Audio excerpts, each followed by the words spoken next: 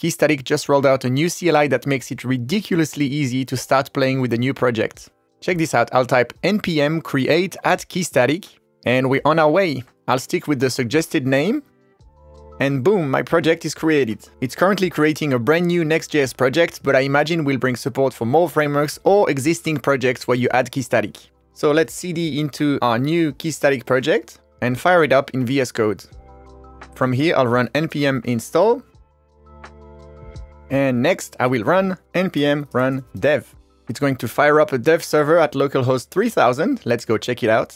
And here we're greeted with a super simple but self-explanatory website. We have a homepage that mentions there is an admin UI, and then we have a list of posts with just one post that we can click through to see that specific post. I like that the post mentions that you can edit the post from the admin UI or directly from the code. So let's do the admin UI first. I'm going to click on this link, and I am now inside Keystatic. You can see here the /Keystatic path segment. So let's go and change the post. This is super cool.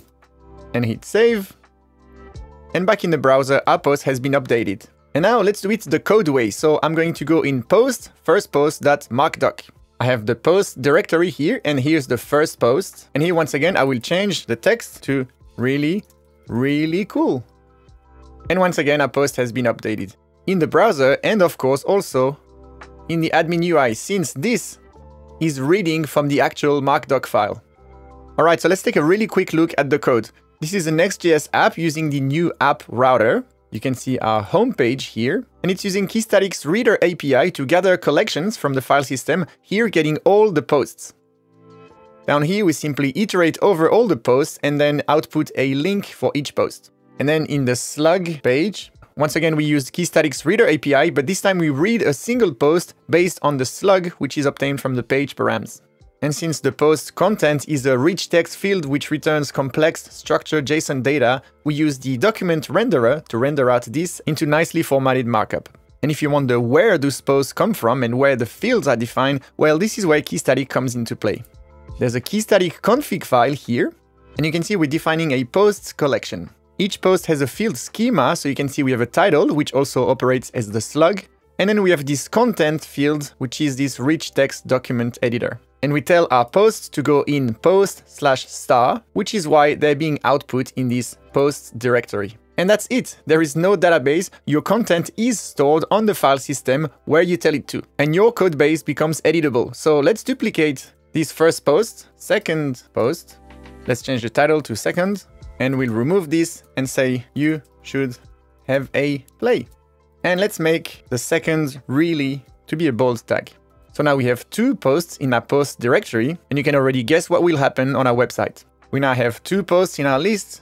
Here's the second post we've just created. And if we visit /Keystatic to see the admin UI, we now have two entries there. And surprise, surprise, here's our second post.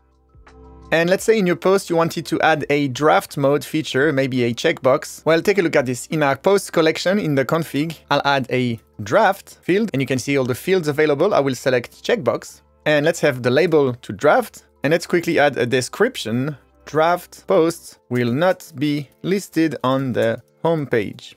And whoo, check it out. We have our checkbox. I will set this second post to draft and save. And if I look at the second post now, you can see we have this draft true property added to the front matter. And so the second post still shows right now, but in our homepage, we could filter our post and only keep the ones that are not in draft mode. And you can see the nice TypeScript auto-completion in the process. And so now down here, we can iterate over the published posts instead. And now our homepage, at least, is only showing the posts that are not in draft mode.